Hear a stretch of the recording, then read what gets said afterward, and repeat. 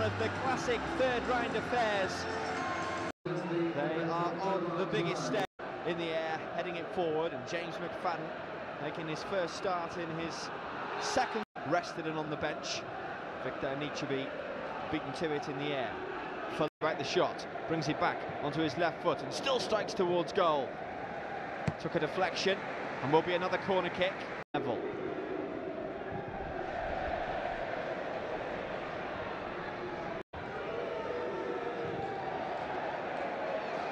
Patterson's under this one, but Distan is in charge.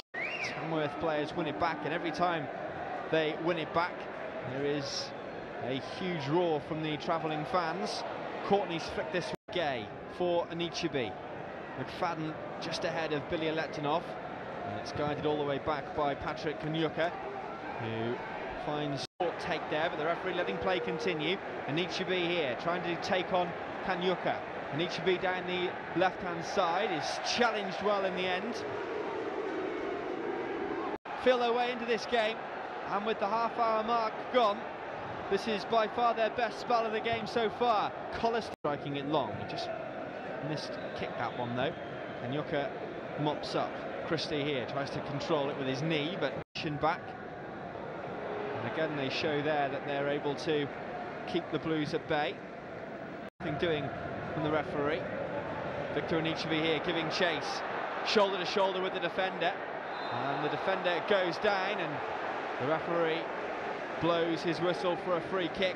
Victor Anichebe feels hard done by there as he went shoulder to shoulder with the Tamworth man who was struggling to keep with him, and the referee getting into the centre of attention as Kanyuka was sent to the turf, and Victor Anichebe visibly dismayed by the decision. It's Barrow who crosses it in. Distan flicked it away from danger. Kanyuka on the right-hand side beats Fellaini. Fellaini gets back well and then seems to bring him down, but the assistant, who had the perfect view, doesn't get the decision for the Tamworth man. And Marouane Fellaini does well in the end. Patrick Kanyuka, the man from Congo, going down easily there. Threat, but as the second half goes on, it will be interesting to see how their fitness levels hold out. The opening half, and despite falling behind early on, they've defended well, and they have kept Everton somewhat frustrated. Through this competition have Tamworth, while Everton are looking to try and put them out here at the... Coleman looking left. Gay on the left-hand side tries to find Billy Letonov, who's running forward and gets his shot away, but it's well blocked by Kanyuka. Sliding in, Patrick Kanyuka with the block, and Everton with an opportunity. Top flight opposition. Gay on the left, trying to cross it in. James McFadden has just gone down, and top flight opposition. Gay on the left, trying to cross it in. James McFadden has just gone down and may need some treatment. It's been given away by Tamworth though, as Fellaini finds Gay, who skips inside one and then runs into trouble in the form of Kanyuka.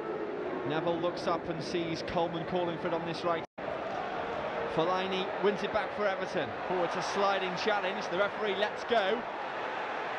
And it's Baines who's making the run forward on the left-hand side. Into the penalty area it goes. Kanyuka clears, but it comes straight to has to kick as Kieran St Amy tried to close him down and put him under pressure. Billy Letonov. Kanyuka here at the back has to be careful. Dennis Strakholasi has only just come on and is full of running. Joe Collister though.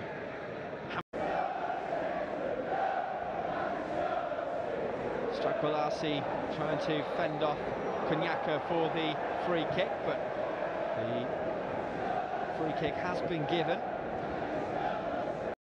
This tricky non-league outfit, credit will be given, I'm sure. Crossing it into the penalty area as well. Kanyuka can't head it out of the penalty area, but he won at the second attempt. Powerful header as well.